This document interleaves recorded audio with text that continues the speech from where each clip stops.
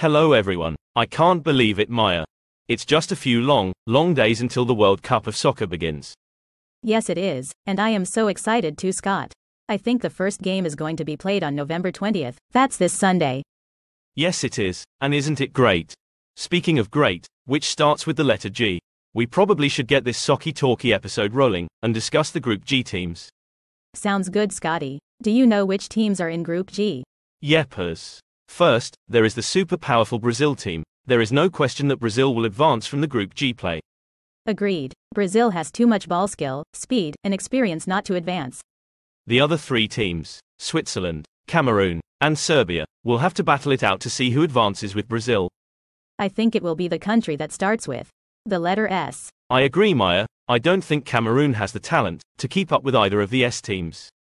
So, I have to say, I have no heart for either of the S teams, like I did with Canada.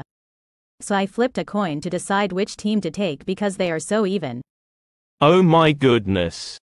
What happened? Well, the flip of the coin said that Switzerland will advance, and that Serbia will be going home. Sorry, Serbia. Yikes, Maya. With our luck, Serbia will advance. However, we will take Switzerland because the coin has spoken. Yes, the coin has spoken. Switzerland it is. Okay everyone, see you tomorrow for our 8th and last group discussion. Oh, by the way, the 8th letter of the alphabet is H, so it will be Group H discussion tomorrow. Bye everyone.